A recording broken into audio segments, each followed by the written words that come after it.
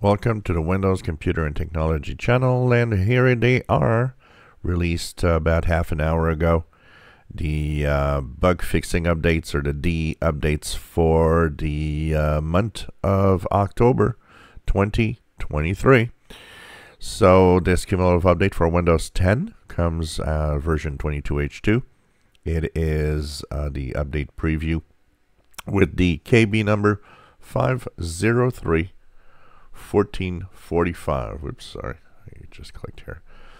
5031445, and they fix a certain number of things. Within that, they fix for Windows 10 a few things about printers. There's first of all, DSD changed support for Syria. There's a update for the addresses of memory leak and the CTF monitor.exe, another one in text input host.exe. The update addresses an error when you print using V4 print drivers. This update fixes a problem with Outlook that stops responding when you print to a Internet Printing Protocol printer.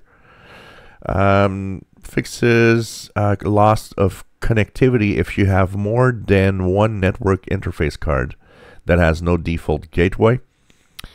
Country and operator settings profiles, they fix also Windows Defender application control, and they address an update that issues that affects robocopy, which the switch/EFS raw switch stops it from copying data properly. So a few things, not a lot. It's very, very small update, and it brings your build number to 19045.3636. So once it's installed, you go and you do the winver command, 19045.3636. And like I said, fixes a few things, but it's not a big bug fix this month. Rather small. What is interesting is that on Windows 10 and Windows 11, the bug fixes are pretty much identical.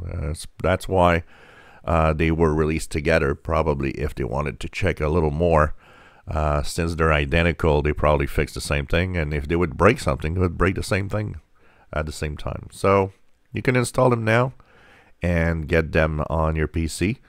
Or you just leave it alone, and you know what? They'll install when you get Patch Tuesday updates in the month of November, when all of this gets together. So that's for Windows 10 22H2. The bug fixing updates are here. If you enjoy my videos, please subscribe, give us thumbs up. Thank you for watching.